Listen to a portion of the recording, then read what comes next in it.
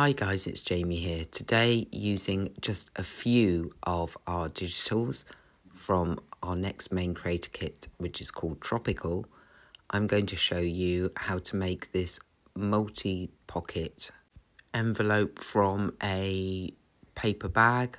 I purchased a bunch of these from Amazon. Might have even been about 50 of them.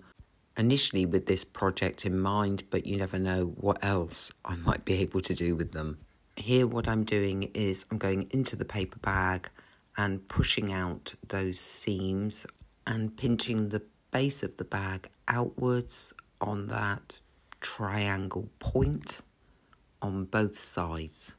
Once I've managed to pull those two side seams out, I'm lining everything up along the seams and pressing it down, which as you can see has made the bag much wider looking. These paper bags are quite cheap and I was really struggling to get a wrinkle out on one side, and eventually I decided, because it's a junk journal, perfect alignment is not necessary. Having given up on that, I'm now folding the long part of the bag in half so that it will fit and tuck neatly under the base of the bag.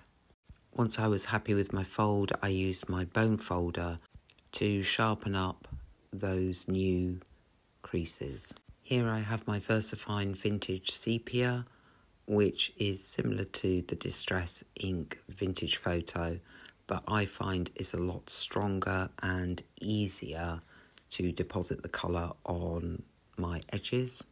And I will be reopening the bag, turning everything around just so I can get to all those edges.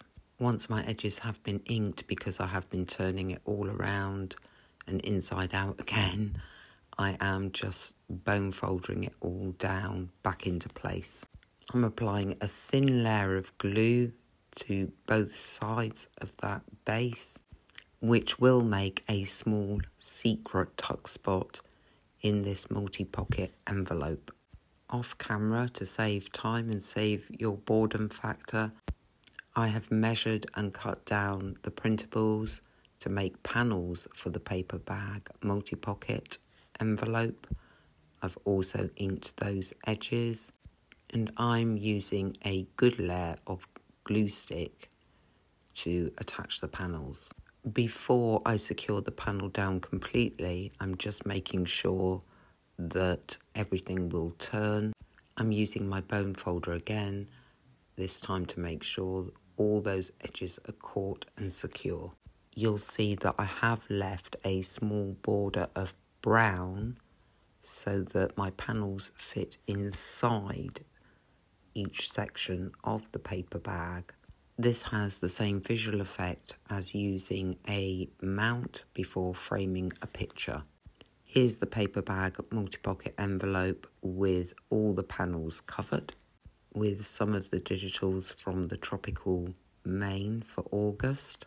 All that's left to do is to use some of the ephemera that comes with the kit to create pockets and belly bands. This pocket is actually an offcut from one of the panels. Here, where I resize some of the ephemera to be miniatures, I'm using a postcard to make a small pocket for holding a couple of the tropical stamps that come with the kit. For the larger offcut pocket, I'm adding one of the tags and another one of the miniature-sized postcards. Then I realised the pocket was actually deep enough to add one of the library cards as well. On the front belly band, I've got a journaling card made from scraps, a tag, and a library card. Here you can see the secret tuck spot and a bit of offcut that I've made to fit inside it. On the back, I've added a whole row of the tickets as a side belly band. This little parrot journaling card is one I made from offcuts, and there's enough room to add even more of the tags. From a previous make using our Timeless Treasures kit, I do have some battered up old looking printables that were surplus to requirements. Therefore, I've decided to add some of the fussy cuts, which I think is giving them a bit of a pirate-themed buried treasure document, especially when you see where I'm going to hide them. I'm actually using the fact it's a paper bag to hide those documents. And here it is, our paper bag multi-pocket envelope, which actually has 2 secret hiding places and lots of belly bands and pockets for intrigue. I think this can be used either as a large pocket stuffer in the tropical journal or as flat mail. These beautiful digitals from Emma with additional printable bonuses from Zern, a design team presenting their ideas, and more tutorials that are exclusive to those that purchase the Tropical Maine Creator Club. The link to look at the further details is in the video description. Thank you for your time today, and I will see you with another tutorial very, very soon.